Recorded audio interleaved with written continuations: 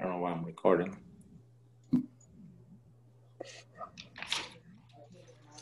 There's June. Hey. Hi, June. Hey, guys.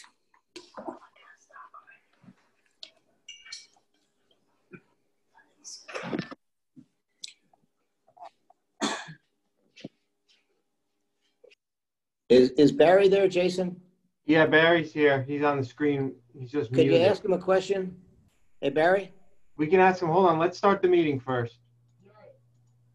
Barry, your microphone is off. Barry is muted. Hi. All right, try now, Barry. I got it. Okay, I think everyone's unmuted. I can't start my video. It's Tina. Tina can't start her video. There we are. That's fine. We'll hear you. I can't start my video either, but I'm sure that's a benefit rather than a feature.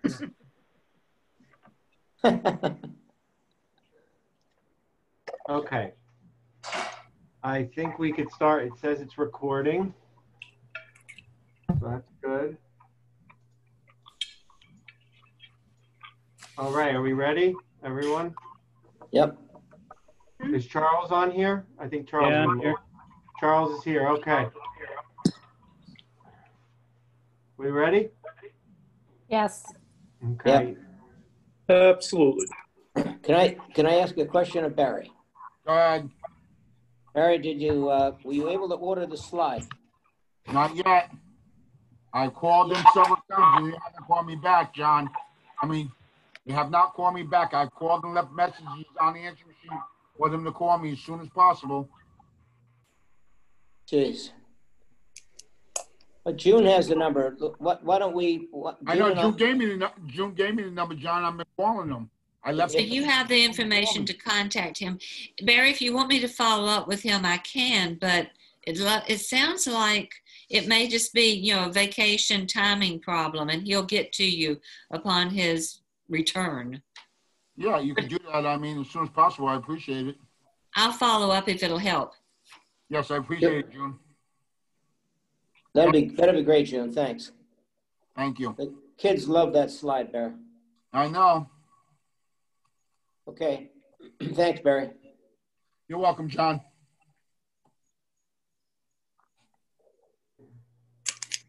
Okay, are we ready to start the meeting? I need someone call it to order and we'll begin.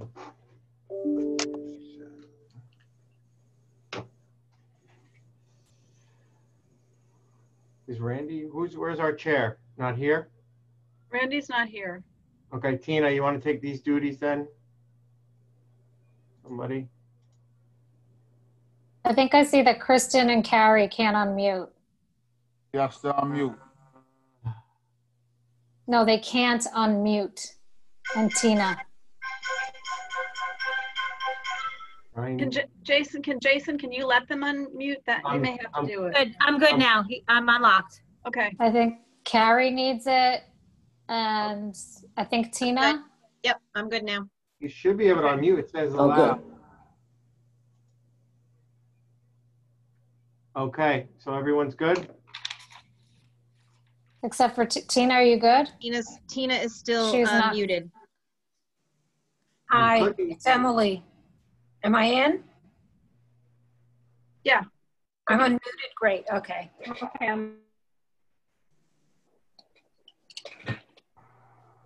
Okay, Tina's on.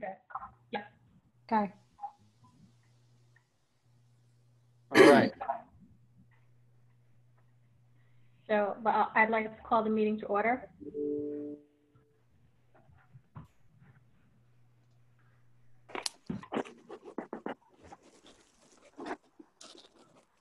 Somebody gonna second it? I'll second it. I'll second. Okay, so the first item on the agenda is the Harbor Island Conservancy.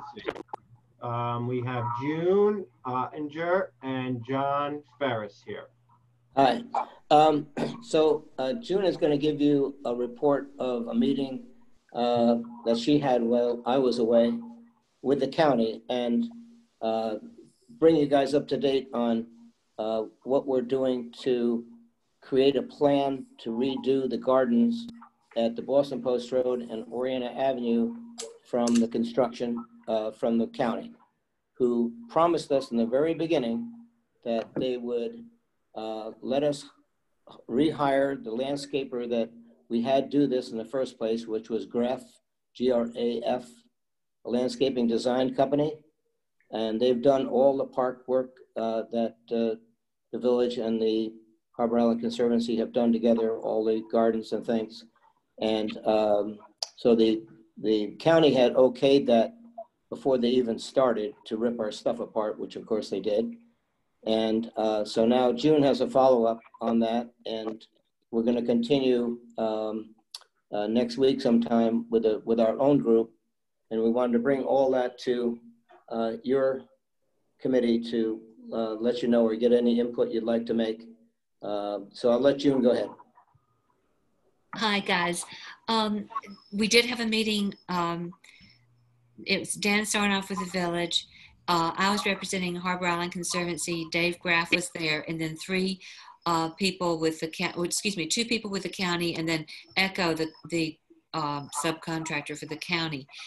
And we're trying to finalize what needs to be done in order to restore that corner garden to what it was before this project started 3 years ago.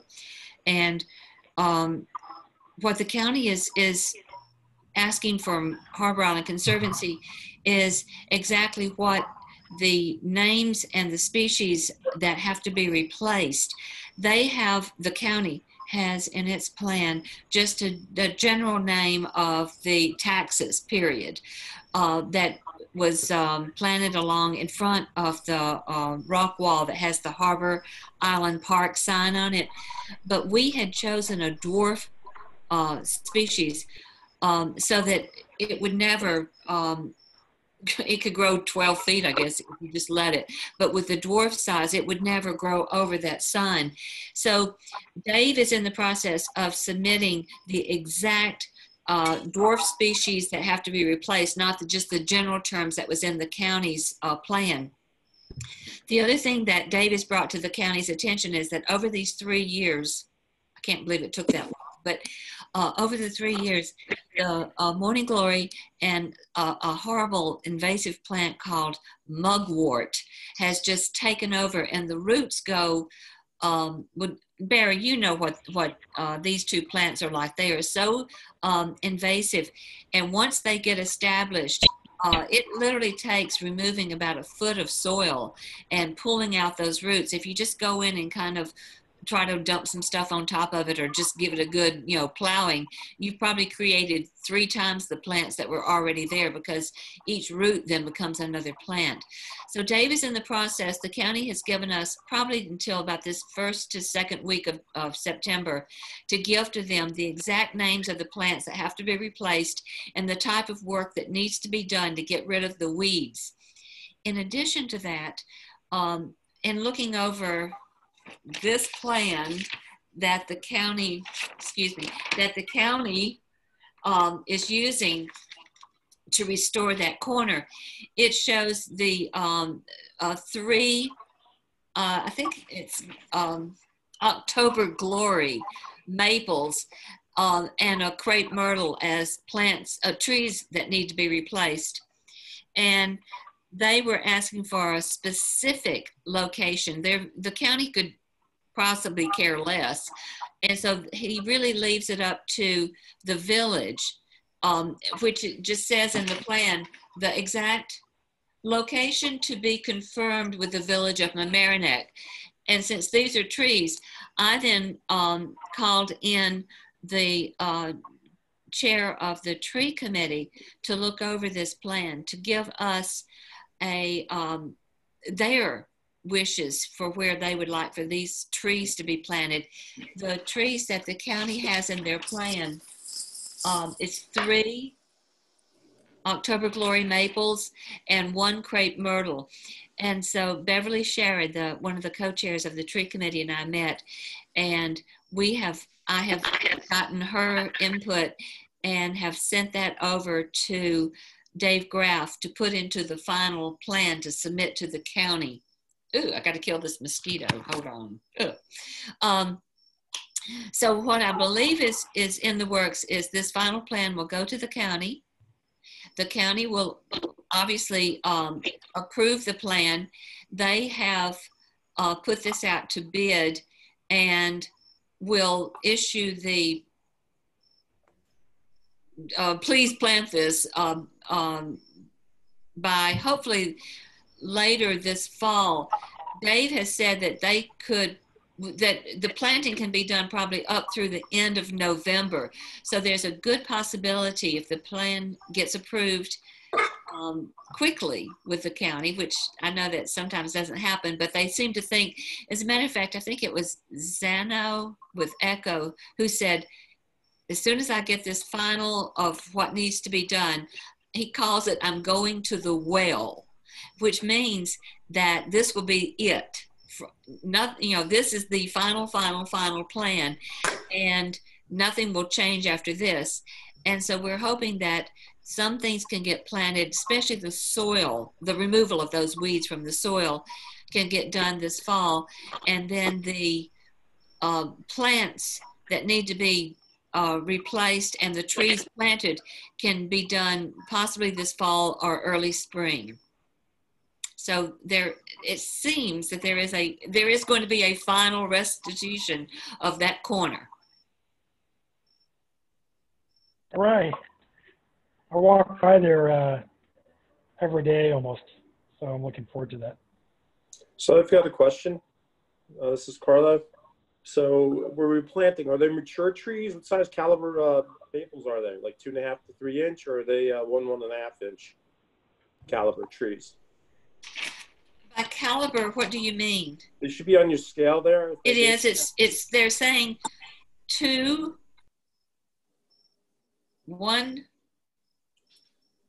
Because it'll say caliber basically one of the columns. It does. It says caliber. It's 2-3 caliber. So 2 to 3 inch caliber. Right. Okay, so they're okay. They're sizable. They're good. And the crepe myrtle, they say, is 10 feet high. Okay, which is great. Which is probably a pretty good size for a crepe myrtle because it'll double in size very quickly. Yeah, I'm well aware of it. And then the other thing is, you said until the end of November. That can go beyond November, depending upon Mother Nature, because I've planted it until January. Like last year was a very mild winter, and you can still get the material easily locally. And hopefully they're getting material here locally in the Northeast rather than coming from Tennessee or North Carolina because of the weather. And I know that the village also gets the trees locally when they're going through their planting process throughout the year. Yes. What we wanted to make certain is that we already have 3 crepe myrtles down there. And so we wanted to make sure that the crepe myrtles that they bring in are the exact same as the other 3 so that there is some consistency in the look. Right. So those are the things that Dave is providing the county with the exact names. Also, there's, in addition to what's on here, there's 2 Coosa dogwoods that have suffered quite a bit because the irrigation and access to them was very limited, and the county, I believe, has agreed to replant those as well as some of the trees that were destroyed along the sidewalk. And I believe the tree committee is working with the county and the village with that part. I don't believe that is part of this plan, but the county has told the tree committee that they will be replacing those, but I'm not familiar with that part. Yeah, June, that's not part of the plan that they're doing. When are they going to do that, Barry? Do you have any idea? That's up to the tree committee when they decide when they're going to do trees. From what I understand, what the county's doing, what June's talking about is just what she read off. That's it. Okay. Okay. Yep. Okay, Tom. In addition to this, the Harbor Island Conservancy has been looking at a couple of projects. The Oriental Point Association wants to improve on the children's playground park there along Rushmore. And we also would like to improve the look on the other side of the rock wall where the electrical equipment was removed by the county.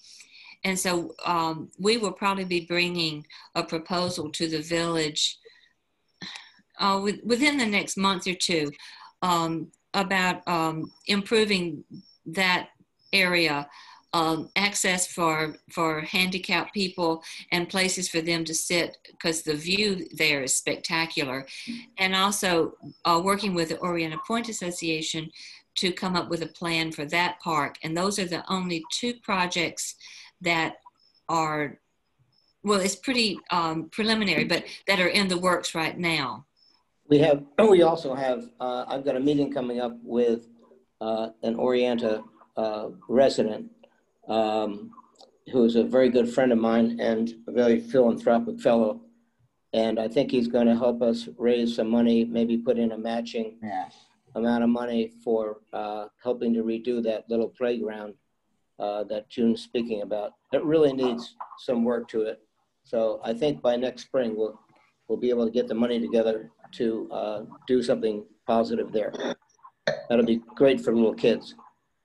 Barry, I'd like to compliment you on the maintenance for that Rushmore Park. You're doing a great job. The wood chips look good. The weeds are under control. At one point, those weeds got so high, I was afraid we might lose a child in there, but I was just there the other day.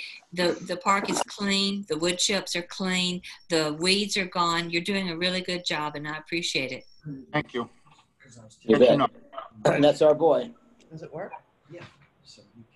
Sure. Thanks, Barry. Hey, June, I just have one question, June. When are you meeting with the county back out there again? I don't believe there's another meeting. I believe that what was agreed with the village was that this final plan that we're working on to give the most specific data about the plantings, that plan will be submitted to Zano, is that his name? Anyway, Okay. the fellow with Echo. Yeah. Probably within the next 2 weeks. Okay. The reason why I'm asking is, I'll call Dave Graff, but I want to just go over something when I'm on the grass area. And when they plant everything and put the flower bed back, I would like to see it back the same way as it was before they took it apart. Yeah. Yes, Right. and in that plan, we're also having them, Dave is working to make sure that the irrigation system that was there, that has been broken and that is replaced correctly. Okay. Yeah, if that's not put together correctly, we're going to waste a lot of money. Yeah. So, I mean, Dave has been very thorough in making certain that the final plan that the county works with has all of the correct ingredients, the irrigation system, the right names of the plants, the right size of the plants, and the restoration to get rid of the weeds. Okay, thank you. Thank you. Any other comments or Oh, questions? man. Great. Well, this sounds great, guys. Thank you. Yeah, thank you so much. Super. Well, we can't wait you. to get that redone. That was so beautiful before they started. But it's very positive down there, so it'll come out great. I have to ask, what exactly is the building that the county built there? What is that for? Pumping station. Pumping station. Sewage Okay. pumping. Sewage pumping. Actually, I think they put up a fairly attractive building. They did, yeah. You I would know? like to comment on that. I mean, people that, especially if you ride your bicycle by there, it really smells like somebody needs to change the baby's diaper. It is really a raw smell. Yeah. And the day, it was last Monday, a week ago, that I met with the county there, there were also 3 electrical people with the county trying to find out, what's going wrong in that building to fix that problem. So I know that they're working on it, but it is a very foul smell right now. Yeah. It's And potent. a lot of people in Orienta are pretty upset about it. But I do understand that the county is aware of the problem. and is working on it. But Nora, if the village can put a lot of pressure on them to get that fixed, that would be Yeah, great. I've driven by that several times this week, and it's sort of it's overwhelming. And the one in Shore Acres is not. There's one at South Barry, and that you know that you know that's I walk by that a lot, and that's been up for 2 years. So that is something that we're working on. Well, it was my understanding from talking with the electrical engineers there that they know that there's a problem. They know that they need to fix it, and they're trying to figure out exactly what needs to be done to do that. But I do think that sometimes just making sure that we know that it's a problem might help. Yep, I agree. Thank you all. Thanks very much for Thanks for coming. bringing this forward. It's very Thank you. exciting. Thank you both, really. Thank you. I don't know how to sign out, but Thanks for your effort. We'll sign out. Have a good meeting. Bye. Thanks for coming. Thank you. Thank you. Nice to Have a talk good to night, you guys. Bye-bye. Good night. So do we want to talk about the dog park, or do we want to approve the minutes? Let's approve the minutes last, because we have people chiming in saying they would like to know when we're bringing this topic up. Okay, fine. We have a few attendees, so. Okay. So All are right. you going to add them? You guys can discuss it, and then when you want me to let someone speak, just let me know. Okay, cool. All right?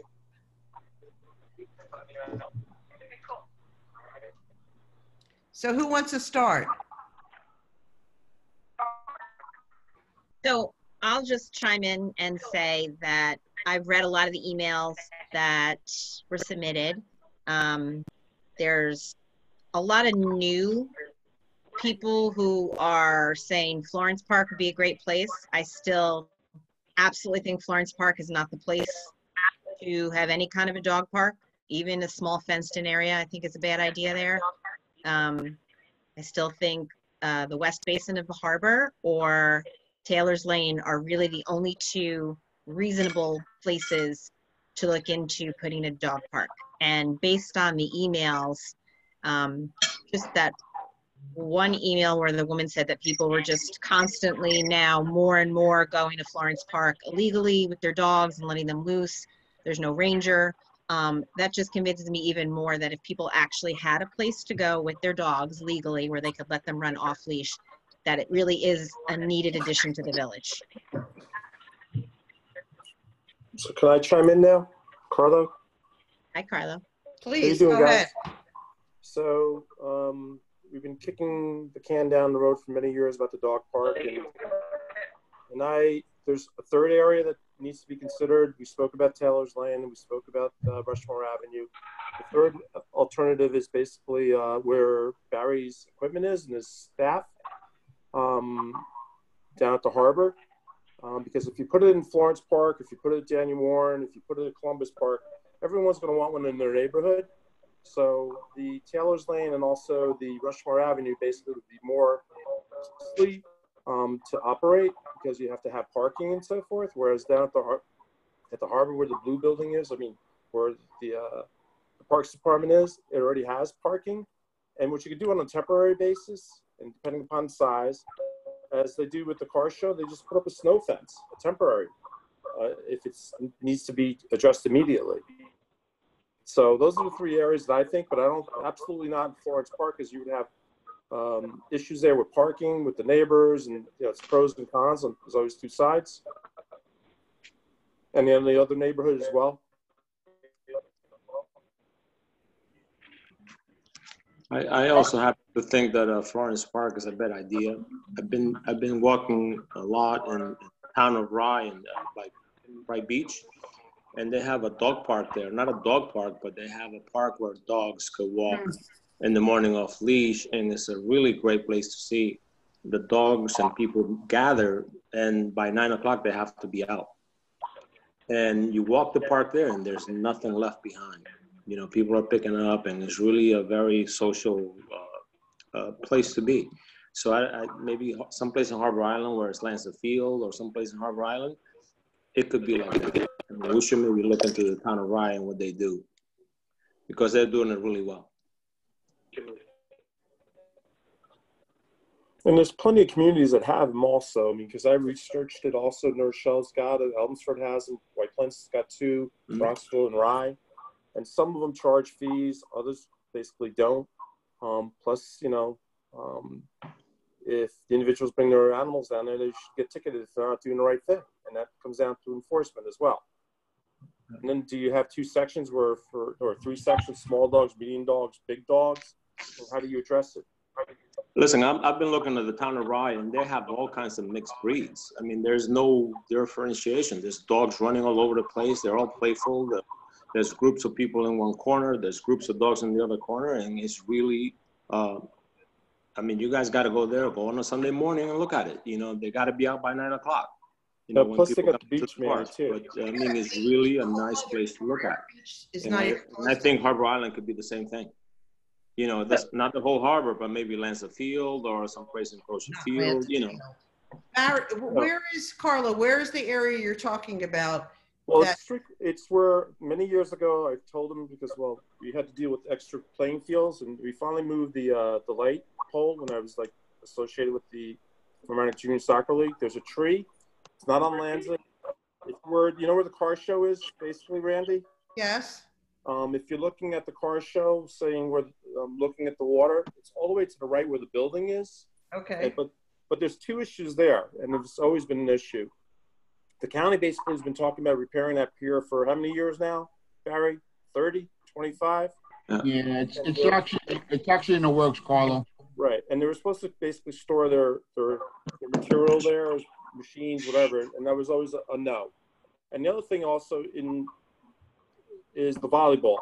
They were supposed to erect volleyball courts there too, right, Jason? Because the league basically has grown big time, and we were toying with the idea of putting courts there as well. Am I wrong, Jason? As a part of our capital project, we would expand upon the area once the county completed their portion of the works. That way, the village money didn't go to get ruined, because we have dead space there, and we have a need for. Right, it's a big area. Big area. We're not talking about playing on Lanza, you know, near Lanza, but it's all the way near the seawall, basically. And there's plenty of room there, plenty of room to build. I mean, it doesn't need to, again, a dog park. I'm not sure what the size is going to be, but I mean, there's plenty of room for a dog park there, I think. And the parking. Carlo, are you talking about over by the Harbor Master? Yeah, Yes. that's where Barry is. It's really easy. Everybody, listen. It's where the big flagpole is. Yeah, bingo. We're talking about over near the flag. Right. That's where that's the other thing too, Barry. Because what's there? The internet, whatever they got there. We make about $100,000 a year. The cell tower. Cell tower. That's it. I couldn't hear you. Dan said it. The cell tower, Barry, which is the flagpole, basically. Because in there, I know we make money also. Yes. Right. That's the area that I'm talking about. So what do other members think? Is the consensus that Florence Park is probably not a great area for a dog park? I just want to know. I agree. I don't think Florence Park is a good idea for a dog park.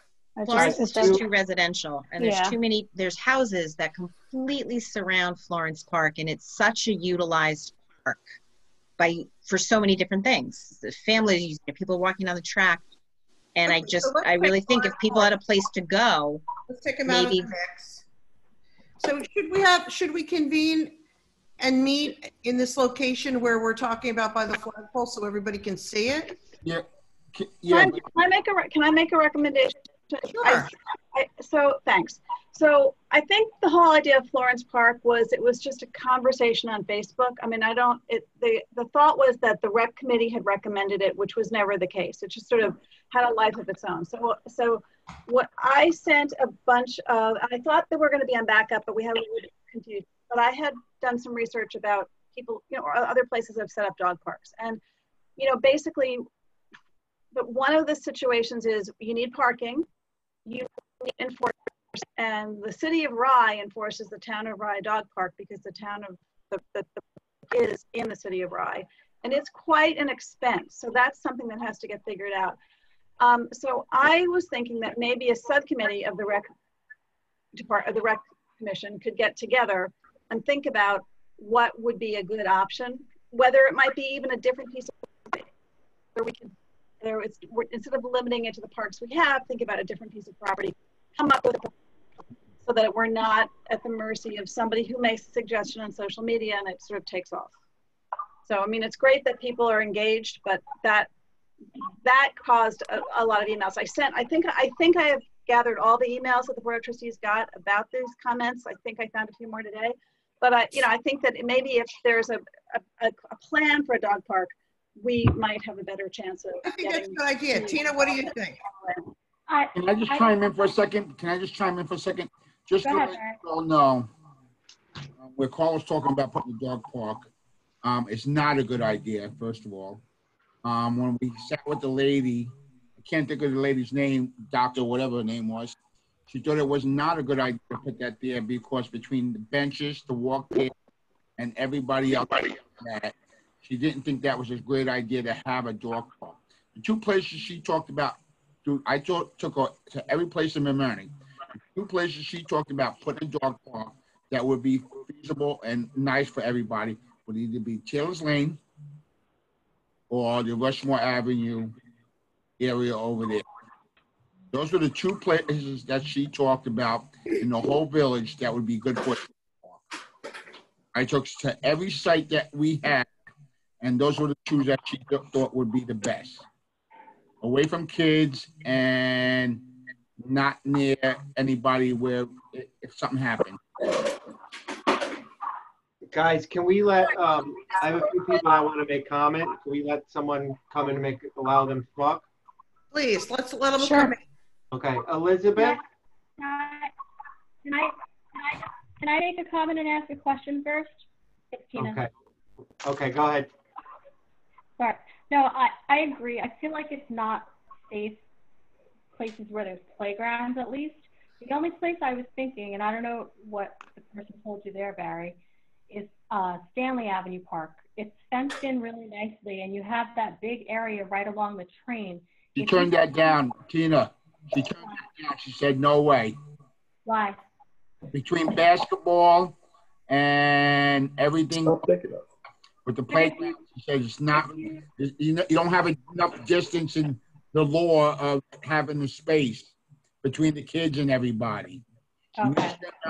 That's a real neighborhood park. That we find a place in Harbor Island. I mean, it seems to be the only real place that has good parking and everything. And that's why I'm saying, Tina, when I told you I took her to every spot, those are the two spots she talked about that would be only reasonable to put into the village. Okay. Barry, that was the dog park consultant that you guys hired? Yes. The only Rushmore Avenue side, though, is there's nowhere to park.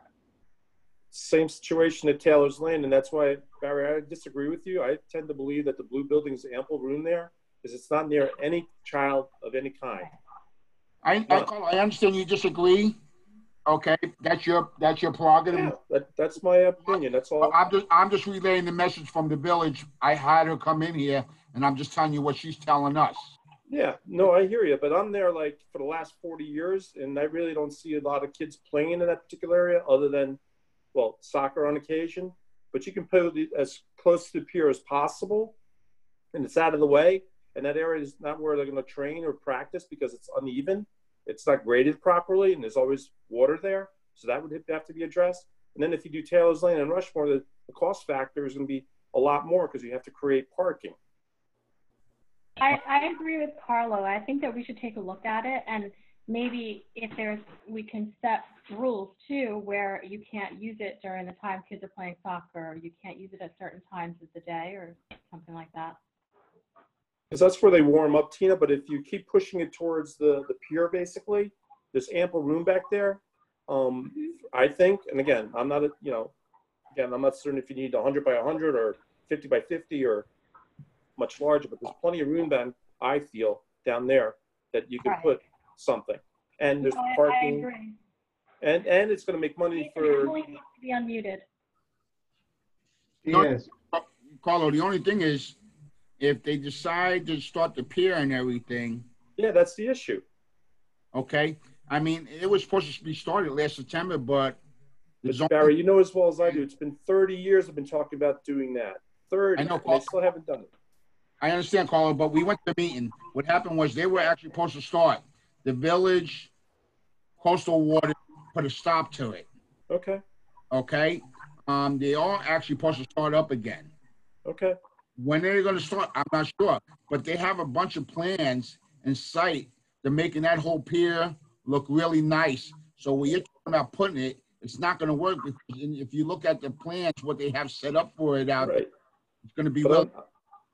Right, and I agree with you, Barry. And it's just, you know, they've been toying with the idea. Manny, chime in. We've been talking about the pier for how many years? And nothing's taking place. And maybe this time it will. You know, maybe it will. But hopefully. I think with the pandemic, you know, funding and money, you know, they're going to all of a sudden start saying cut, cut, cut. And the money's not going to be there to build, build, build. That's my feeling. And I'd be maybe totally wrong. But I don't think the funding is going to be there for that. It's not a high priority. I think for the county as a whole. Nora, can we just find out? I was just writing a note to say that we should have a peer update for the next Rec and Parks meeting. Okay. I was just sending you an email that says that. Okay, thank you. Okay. Barry, what is the size that they recommend for the dog park? Okay, we're trying to find a report. We couldn't find it, but from my knowledge and what I remember, there was you need two types. You need one for big dogs and you need one for small dogs. Okay, she was saying. And I think the space was 50 by 50 or 50 by 5. Okay. I'm gonna call this week to her and just find out if she can send all the information that she had, okay? Okay. Sandy had all the information, but we can't find it. We looked for it, we couldn't find it. So I got a question. Barry, I know how to find the woman's information. All right. Okay. So we'll work on that tomorrow. We'll see. I'll go through your emails and see what we could dig up from her. Okay. Okay. Thank you, James. And, we have a contact for the county pier, and I will make sure that we send that gentleman an email so we could with the county. Jason, where we are with it.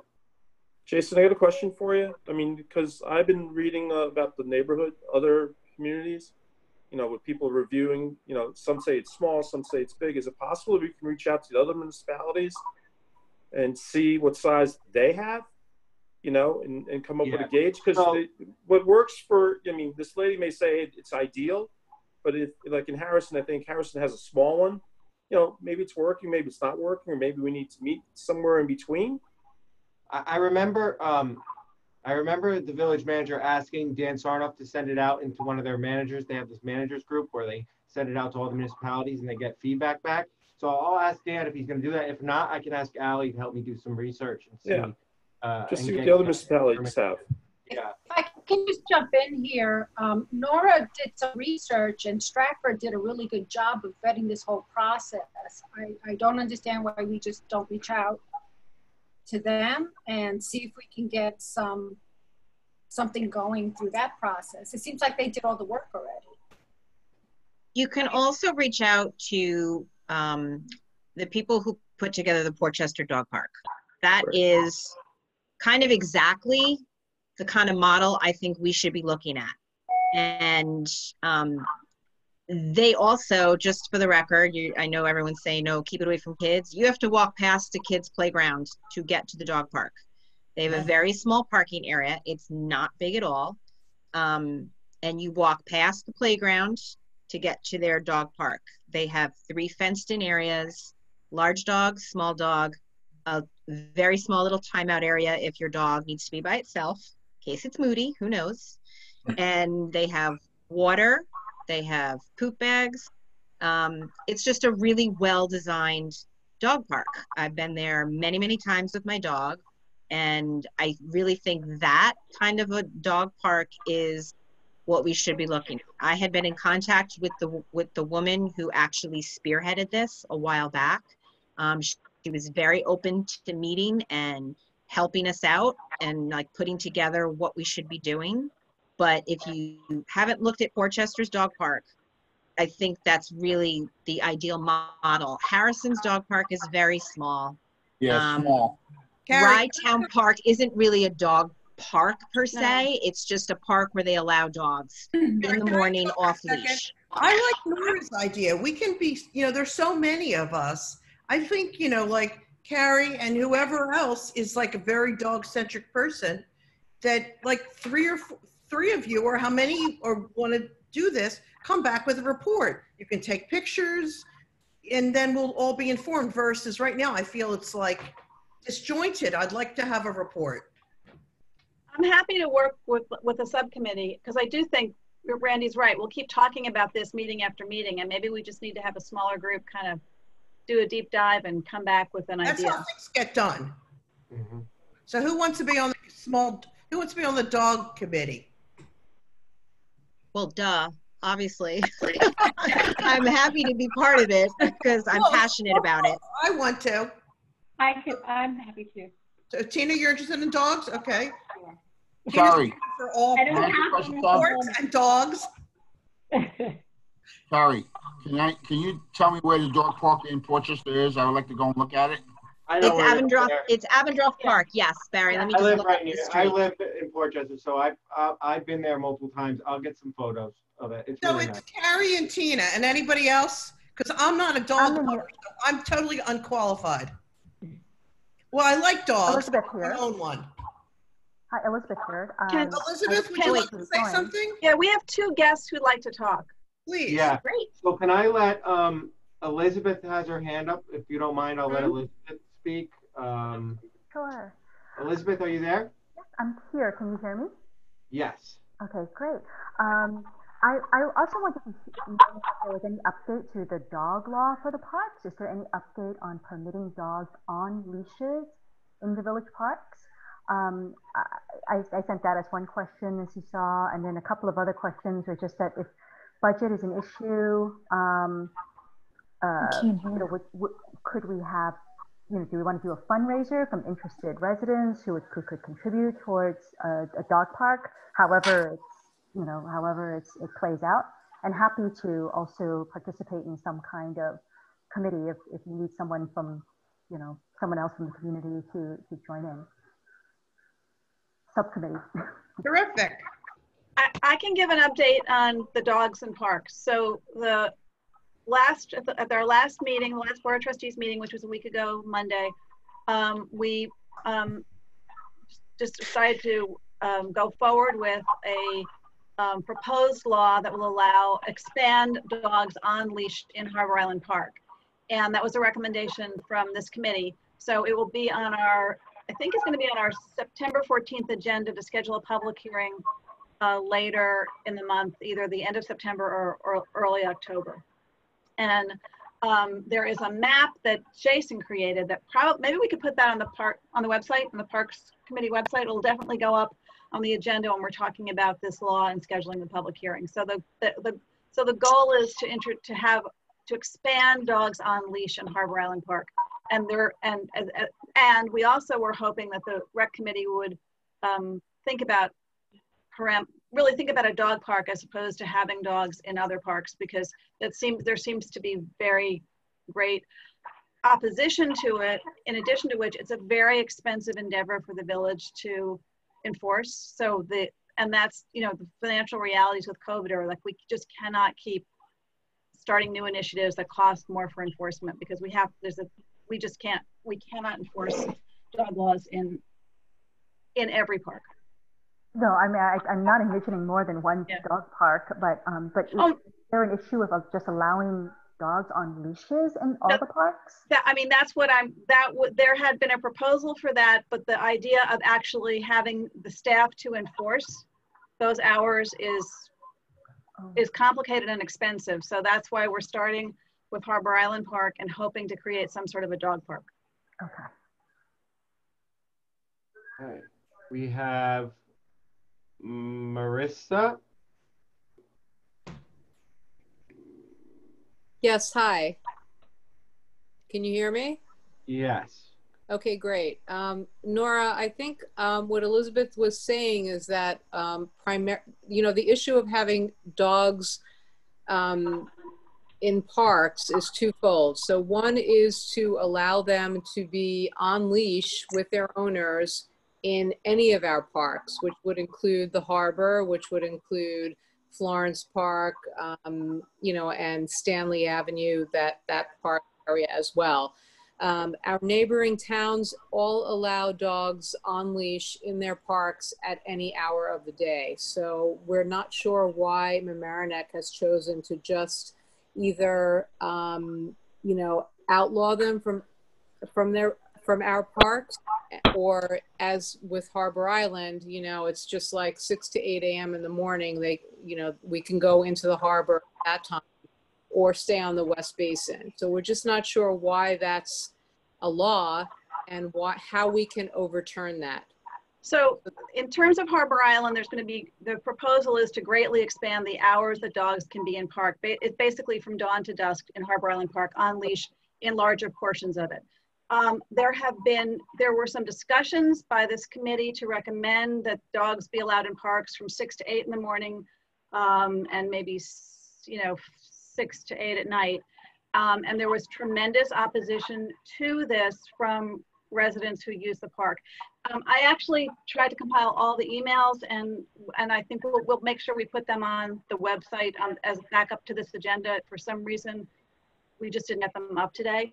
But the other issue is we don't really have staff to enforce ticketing for limited hours of dogs in parks, and so that's just a reality. So yeah, so we can manage it in Harbor Island Park because there is enough park staff, but there's a, you know, it isn't any village employee who can do that enforce. There people are charged with and have the training to do enforcing. It's not as if everybody in the village could do that, or we could have like volunteer, you know, park rangers. We just can't do that.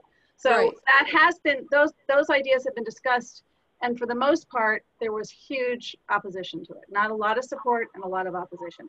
One of the parks that was discussed was Columbus Park, and it turns out that the people who really wanted that, the people who recommended it, actually their apartment complex has a dog park. it just isn't open. Mm-hmm. So there is this like little private dog park near Columbus Dog Park for this new complex. So, but you know, if the proposal was for every park, and that seemed to be too much. So maybe if the rec commission, people who are looking about the dog park, can also come up with some, you know, ideas of where this could really work. But it also has to work for the village's enforcement obligations. So Jason is now an enforcer, right? Yeah. Yeah. Laura, doesn't someone have to enforce the rules now? I know there were some emails about people who say people are walking their dogs any time of the day. So how does that argument work? That's what they've been trying. That's what the village is trying to do now. And I think people who are frustrated that it's not properly enforced now do not think that, basically express their opinions, especially around Florence Park, that it would just cause more dogs and less, you know, it would be hard. Even with the rule that they aren't allowed there now, people are going there. So the idea of allowing all, it just seemed to be overwhelming. I mean, I do think what we really need is a dog park. We do need a place where people can go and let their dogs go off leash because it's better for the dogs. Can I just share my experience? I've been patrolling the parks for like at least I'd say about a month now. And I can say pretty confidently that I go around pretty much daily. Weekends, I go all different times. And quite often I see dog owners are there and I just have a conversation with them. I explain to them what the rules are. Some people know about the rules and they say, okay, I will leave. Some people don't know. They just don't know. They don't read the sign, whatever it may be. I think just educating people, there's been so much lax all these years that we just have to get people back in the mindset that these are what the rules are in the parks. And the more we go there and we just show people what the rules are and we explain to them in a nice manner, it seems to be working. At least I find to be working. And I don't always see those same people in the park anymore like we did.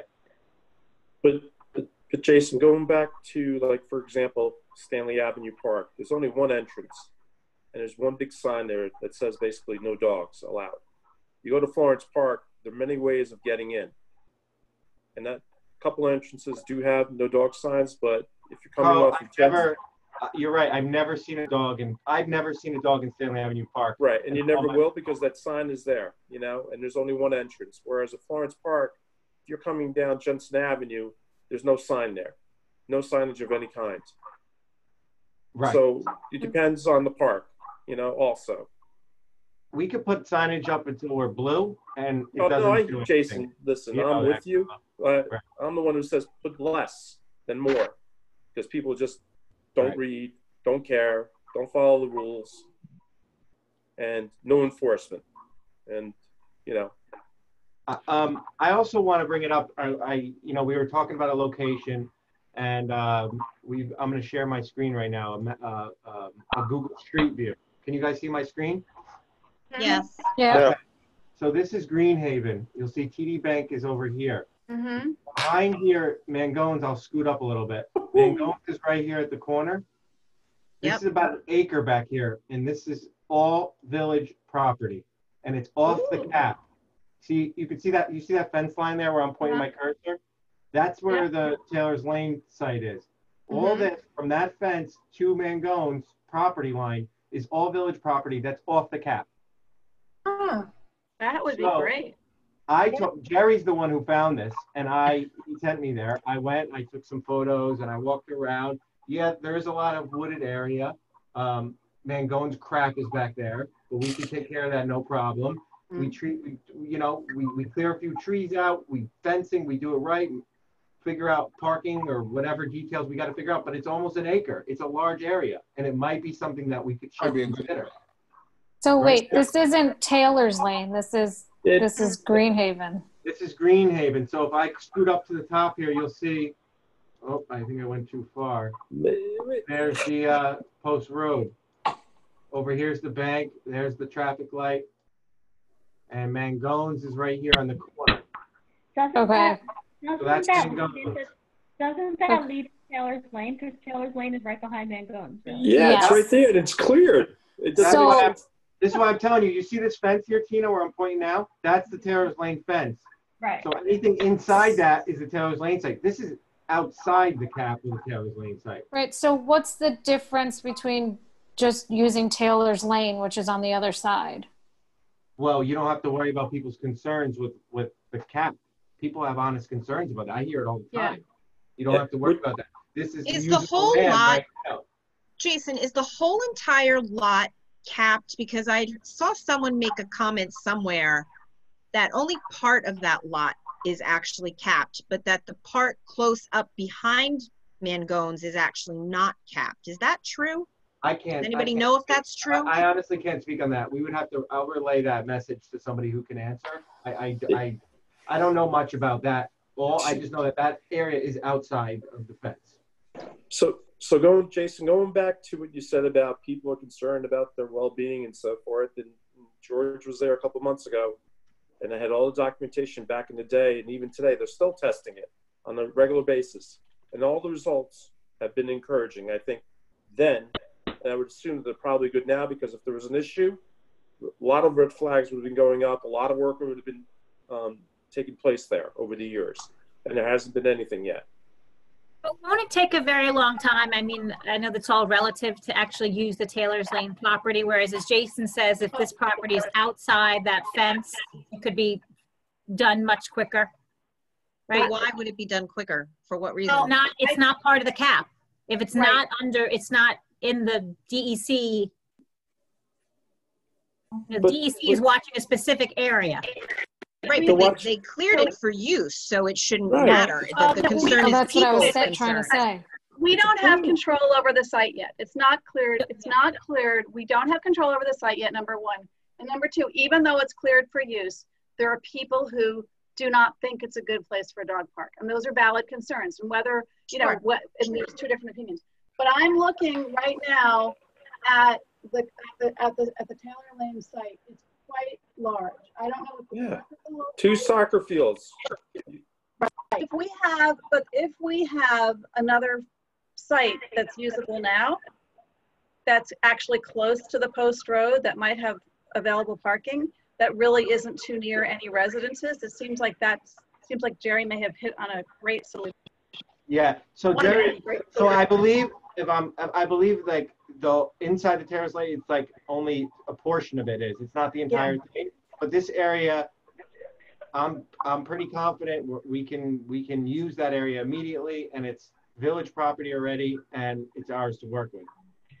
And where's the parking? We would have to talk about that. It's all part of a plan. We would have to come up with a plan.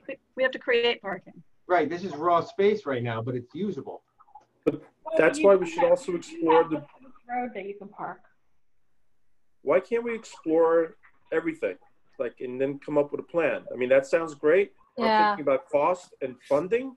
And again, I'll go back to Rushmore Avenue. You don't have to cut any trees down because you're going to have people coming out. You're cutting trees down. It's more expensive. Or the blue building or the Parks Department building back there, there's no clearing of any kind. The parking's already there, and there's ample room. Carlo, when it comes to funding, I think I would recommend that we take it out of the recreation building fund like we did with the Columbus Park swings. Mm-hmm. Let the board consider that, because we don't have to go into capital. That money is meant to provide recreational space to village residents. This is obviously a clear need, like the swings are in Columbus Park. Yeah. So I think that's a recommendation we can make to the board, and I think that's one that Jerry would also be comfortable with for funding. As long as the money's there, it's not an issue. And how much parking do you really need, and who's requiring the parking? Like, whose requirement is it? Well, because if you put it at the west basin of the harbor, technically the harbor has parking and people could walk with their dog leashed into the dog park. So I'm just wondering who's requiring the parking. Well, I think in terms of parking, you wouldn't want to, there is not enough parking. There is no parking for Florence Park. So anybody coming would be parking, in residential neighborhoods. So the idea is that there's a place that you can go and take your dog out of the car and go. But I think those are the kinds of questions that should be done in the deep dive with Tina and Carrie and me and maybe anybody else who wants to do it. I think we should just look at the Stratford proposal, look at Abendroth Park, and see what we can do with what we have. And, Yeah, I mean, look, parking's great, but if I don't think you necessarily have to have parking to have a place for dogs to go. Although it's ideal, I don't know that it's. But we require everybody who's developing anything in the village, unless it's in a commercial in the C2, to provide parking. I mean, it's what we ask of people who are bringing a business or bringing a project to the village, and I think we have an obligation to make sure that we're not causing a parking problem with anything that we do. And have you ever seen like if you're going onto the Hutch where the Saxon Woods Trail is, that's like, they call that parking, but that's like a stone gravel. We don't have to pave. Right, no, oh, I totally agree. And it's very natural, a natural look, a natural feel, and a few spaces. No, you could put pea gravel and it would be very, it would not be costly to do that. I totally agree. You don't need to make parking lines. You just put a pea gravel area and enough for however many cars you think is necessary. I mean, I think our biggest cost on the project, it would be getting rid of all the trees, clearing the area, because it obviously has a lot of vegetation, right? To make it for that space, yes. Rushmore, you don't have to clear trees. You have the open space Right. already. And you're going to have a bunch of, I think, residents are going to start screaming, why are you clear cutting? It's going to be another battle. And also on that Greenhaven, you're literally right on top of the road. I mean, and I mean, here we've already just passed the tree policy, didn't we? Not yet. We keep trying. Not yet. You know what I'm saying, Nora? I mean, I do. But I also, this is why I think that, that it's more beneficial to have a small group of people think about all the pros and cons. And, I mean, as long as you have, I mean, there's 11 members of your committee, so your quorum is 7, which is huge. So if you have less than 7 people, you can meet, you can work together, and then you can make a presentation. And, obviously you can get residents' input. There's not, there's no prohibition against that, but it seems like we have a lot of good ideas, and maybe we need now to flesh them out with some specifics. Right. And maybe Randy, do you need to be unmuted?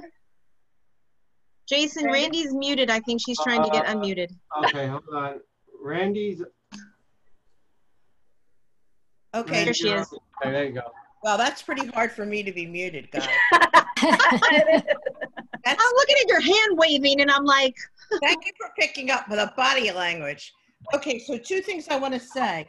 I served on this Taylor's Lane committee. I still have the notes in 2007. And so the cap appears to be, across the whole thing. And I'm very familiar with that land. I sold a house right next to that, and Jones and all of that. There is a lot of land there. I think that's a super idea. And even if we needed to take part of the Taylor's Lane thing, area within the fence, there's still a tremendous amount of land there that's so underutilized. And Carlo, to answer your question about the trees, if somebody's going to be unhappy about everything. Yeah. And so, I think we have to think about, what's the greatest amount of bang for our buck? And, money is going to be very tight, let's face it. But I think there's a huge amount of dog lovers that would love this in some fashion. So I'd like to make a motion that we have a small committee, look at these various sites, and come back with a report, and then let's vote on it. Can I have a second? Absolutely. Second. All those in favor? Aye. Aye. Aye. Anyone opposed? Okay, so whoever the members of the committee want to be, just ask Jason. I'm also not opposed to having Elizabeth or Marissa, if they want to participate. Let's have open government. I think that's a good idea. Can they send an email to Jason? They certainly can. I unmuted Marissa and Elizabeth so they can give their. Could you put your Jason, I'd like to be on that committee too. I'd be happy to. Good. So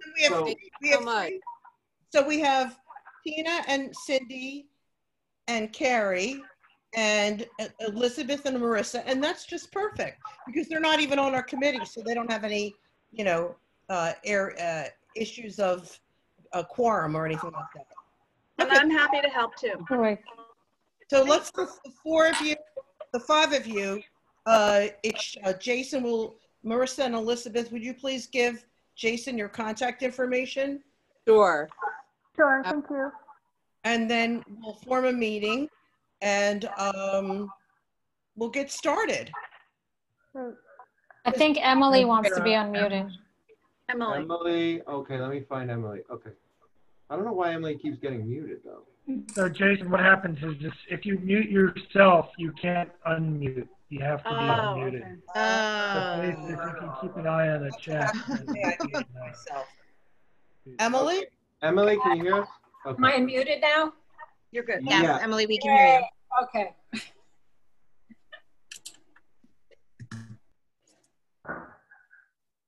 Okay.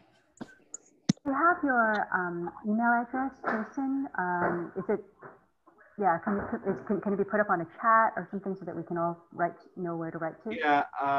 I'm gonna put it on the chat right now. Thanks. Okay.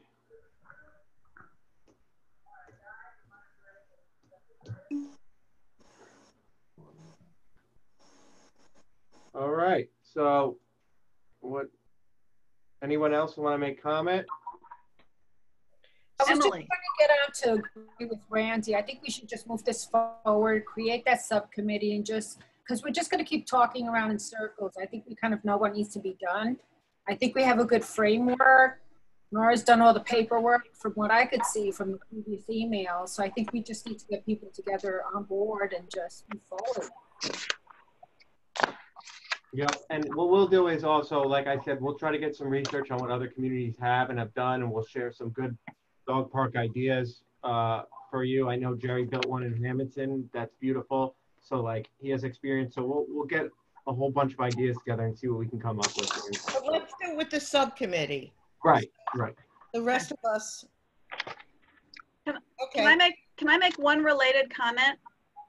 So we had, there was an ad hoc tennis committee to try and figure out what to do with an RFP for tennis in Harbor Island Park.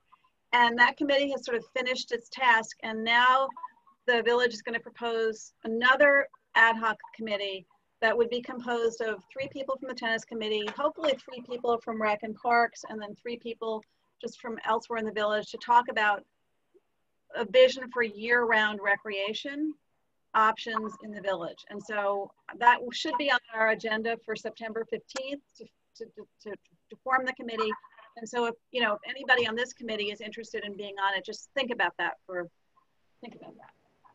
Although I think the dog park is year-round recreation, right? Yeah. Not if it's at Harbor Island. Let's just focus on our thing. If you focus on too big a picture, nothing gets. No, well, what I'm saying is the village is asking the Rec and Parks Commission to be a couple of members to be part of this. So I just wanted to give you a heads up that you're going to get that request. So okay, thank you. Maybe there's 3 of you who are eager. But that also kind of presents a challenge opportunity, depends on how you look at it. So in this subcommittee, do we look outside of the Parks and Rec to invite people to have input on it? You mean for the year-round committee? For the dog park. Oh, for the dog park, you know, I would say, I mean, there's no prohibition in getting public input. And I think that the best thing to do is get public input earlier, not when there's a final proposal. I agree, because you don't want it, you know, biting you in the end. Right.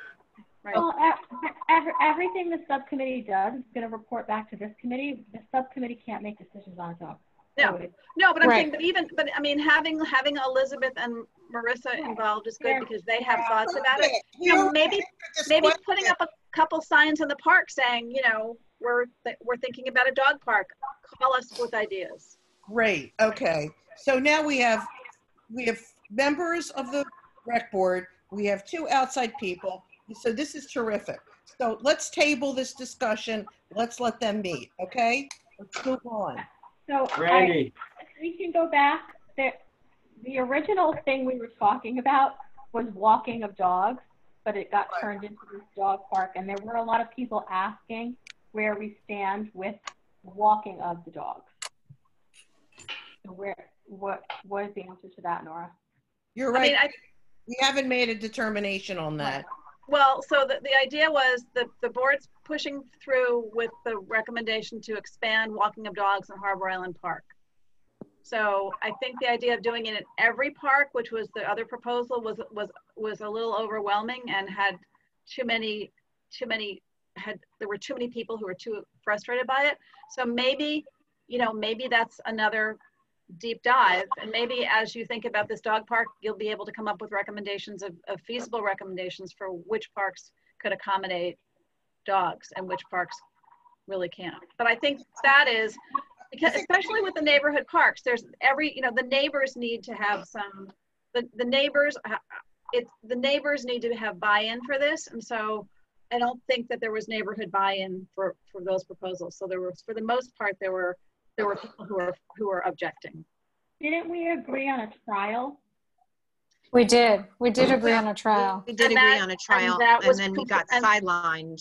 So it got sidelined for 2 reasons. The trial in Columbus Park got sidelined because of the US Open, which got sidelined because of COVID.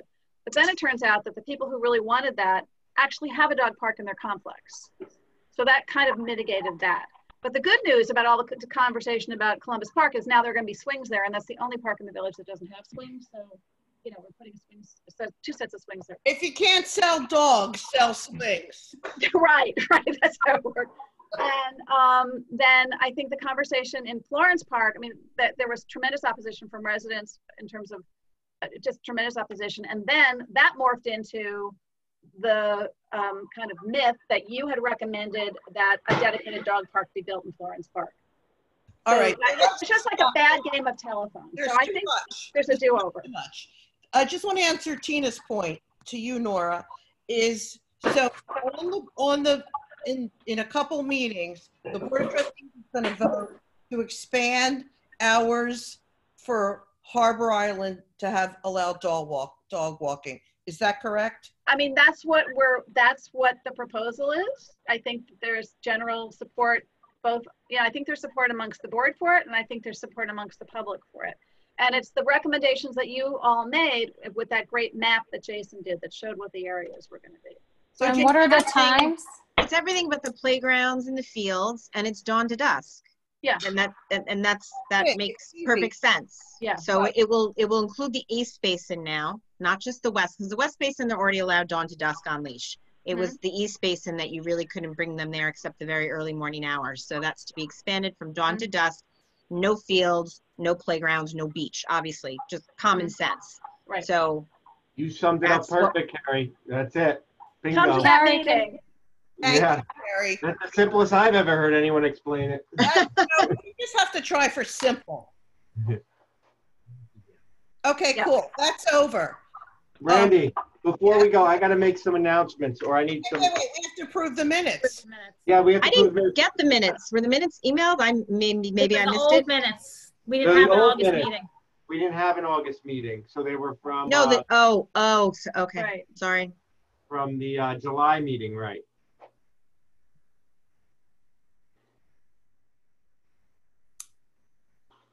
Did people have a chance to read them? I don't remember what they said, I'll be honest. Right. Likewise. Motion to approve the minutes. Carlo, did you second? Sure. Thank you. All those in favor or who remember or saw them? Anyone opposed? Okay, the minutes are passed. Jason, it's yours. Okay, I'll make it quick because I know we're at the end and this was technically not on the agenda, but I'm just going to give it a recreation update, okay? So, as you guys know, we do turkey trot for 53 some odd years. I think this year will be 54. So we have an option here. We obviously can't do it in person because of the pandemic. We can go on to digital and do a digital race where everyone runs on their own. But it's going to be challenging. I don't think we're going to get the participation level we are. It's going to cost us money to do it. Obviously, we bring in some money in revenue by people registering, but I worry that we won't get enough registrants to cover the cost because you run on your own. The whole basic point of a digital race is you register online, you pay, and then you have 2 weeks to run your race and submit your time in an honor system. It's not great. Some communities are doing it, like Eastchester did it. Some communities are just not. So Sounds yucky to me. I want to get all of you community members' opinion on it. What do you think? I know it's a long-standing tradition. We do it in person. So I don't want to offend anyone if we don't. We axe it this year and bring it back in person next year. Anyone have any thoughts? How did it go? How did it work for Eastchester? Did they have participants? They did. They had low numbers. They had some participants. It was so-so, they told me. It's really hard to see the benefit because you don't see any people, right? Right. They upload online. So it's one of those things, like, you know. I hate it because when you've been to Turkey Trot, it's so cool. It's such a coming together of people in our community, outside our community. It's such a fabulous event that it's the largest event we run in the recreation department. That includes the most amount of village residents. Yeah. It's like 50. Like we never have that many village residents in one location ever in any event we do. So it's pretty special. But obviously the digital version would be that. Jason, what would be like the approximate cost and staff time? Staff time would be quite a bit, because we field all the phone calls. We have to make sure the registry. Normally, it would be the same type of staff time like if we were doing the race. We still have to provide them with either a T-shirt, a little swag bag, a water bottle. That's where I'm having a tough time for it. Normally, I could do that via sponsorship. That helps me cut those costs way down, and I'm not going to get that this year. There's no benefit to them. I'm just not going to get it. We're in a tough situation.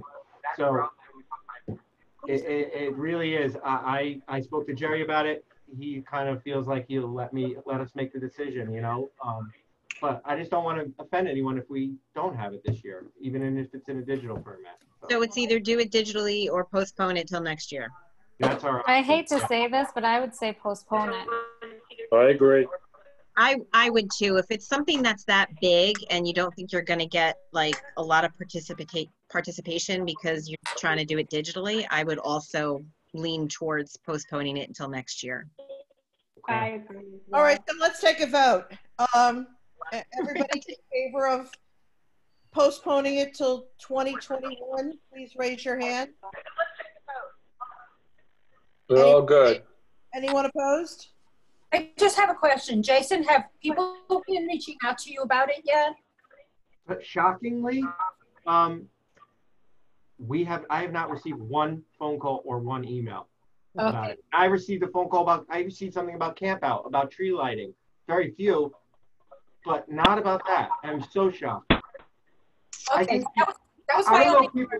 I don't know if people are just under the impression that they know that there's 1,200 people that race and it's such a tightly gathered group that they're not even thinking about it because they know it's unrealistic. Yeah. Dan, also, what are you thinking? I know Dan was opposed. I'd like to hear what he was thinking. I'm not opposed. Oh, I thought you raised your hand. Did you? You were opposed. Oh, I did too. Your hand was still up for the opposed. Oh, sorry. Okay, sorry. No, I think, you know, it's a tough year. We grappled with the same thing with our sports leagues, and I don't think you try to force something. That's just my personal view. Yeah, I mean, they've been postponing parades, and I mean, on and on and on. The list just continues, you know. I appreciate. I mean, actually, I don't think we can't have a gathering of more than 50 people. So, I mean, we can't do it. And this is in November anyway, right? So we don't even know what's going to be happening then. We don't. There's a little bit of uncertainty, obviously. Good point, Cindy.